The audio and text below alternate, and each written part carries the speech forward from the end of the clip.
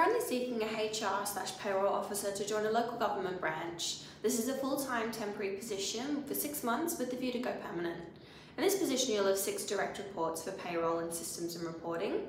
This position will see you assisting in various tasks such as accurate and timely payroll services, attendance and leave management, employee records, working with ICT and project managers to assist with the changes and upgrade to the HRIS, and assisting with the improvement of the people and culture transformation strategy.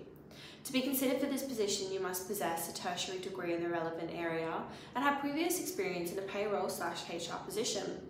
If this sounds like you, please give me a call on 08 6160 6206 for a confidential chat today.